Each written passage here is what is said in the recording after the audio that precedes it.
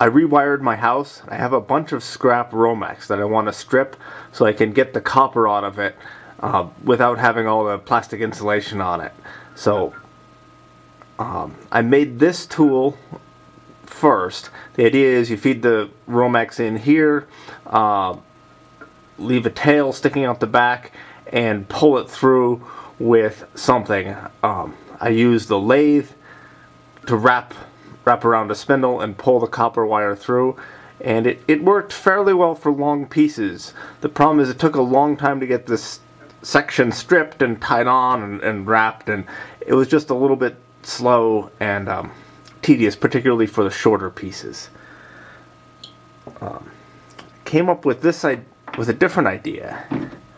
I have this bearing that mounts on the tool post of my lathe, and it goes right there against the piece of steel, and the wire gets pinched between the two of them, and it just crushes the insulation and helps it peel off.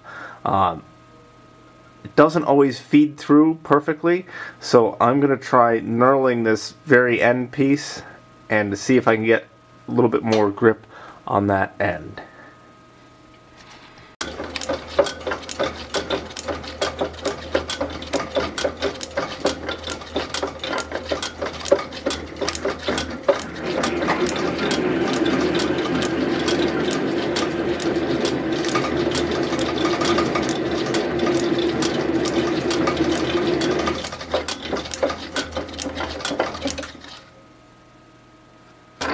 This will make it through.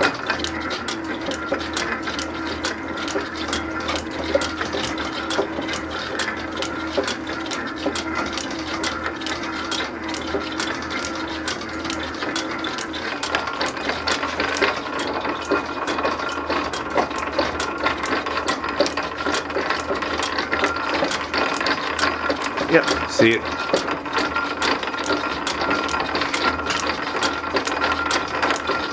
Broke through the insulation. Now this wire just pulls right out.